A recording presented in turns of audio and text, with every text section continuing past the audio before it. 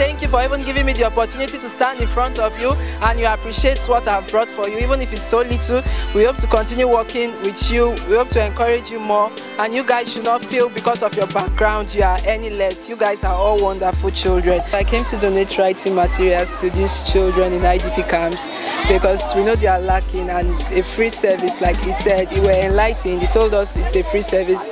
These schools are free for these children, so whichever way we can donate, that's what we're trying to do right now. So I'm glad to be part of this, and I hope to do more. I distributed book, biros, bags and pen mat sets to these children and give to the teachers just for support and encouragement, to let them take their education seriously and to preach peace to them, because that's what I stand for. I'm all about peace.